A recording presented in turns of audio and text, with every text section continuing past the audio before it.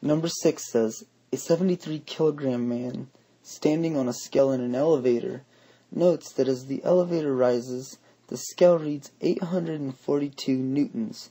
What is the acceleration of the elevator in meters per second squared upward? The follow-up question is, why does the man have a scale that reads in newtons? So first we want to write down our knowns. We know that our mass of the guy is 73 kilograms.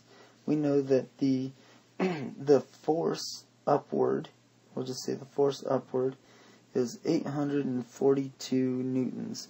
And so that's not the total force of just the upward motion.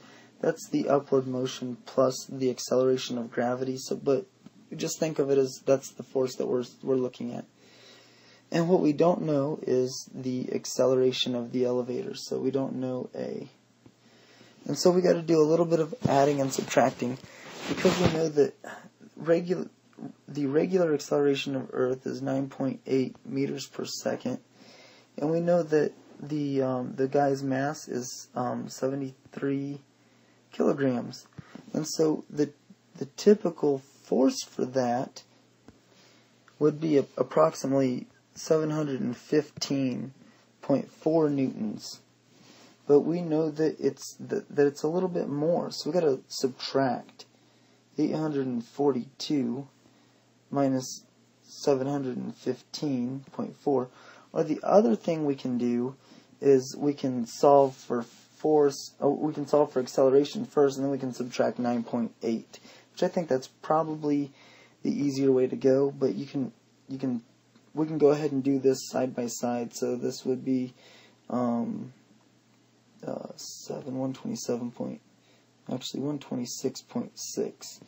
So 126.6 newtons. 126.6 newtons, the force, equals some acceleration times 73. So we divide 73 and we get the answer. But let's do it accelerate. Let's solve for acceleration first. So 842 newtons equals the acceleration times 73.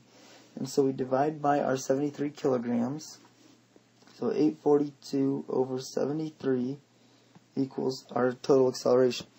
And so when we solve that, we get the acceleration equals 11.53 meters per second squared.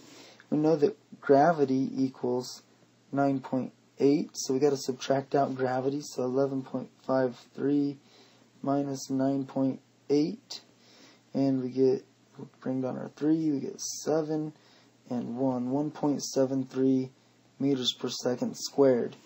Now, is that what we would have gotten from dividing 126.6 by 73? The answer is yes. We would have gotten 1.734265755342, yada yada. So it's essentially the same thing. So if you get that, great.